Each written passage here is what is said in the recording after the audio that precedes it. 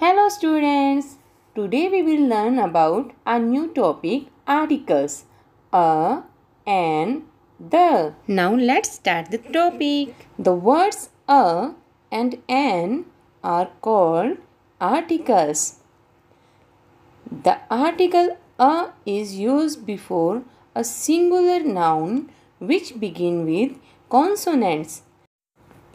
For example, a ball, a house, a bus.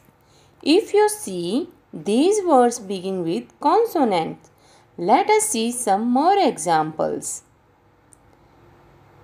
A doll, a cup, a kite, a flower, a banana, a doctor, a woman, a postman, a teacher, a dog, a peacock, a zebra, a lion.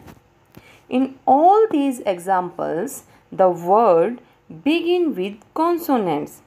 That's why we use the article a before them. Let us see the next article, which is an. The article an is used before singular nouns which begin with vowels. For example, an apple, an aeroplane, an elephant. Do you remember which are the vowels in English language? E, I, O, U. These 5 alphabets are called as vowels. An aeroplane, an elephant.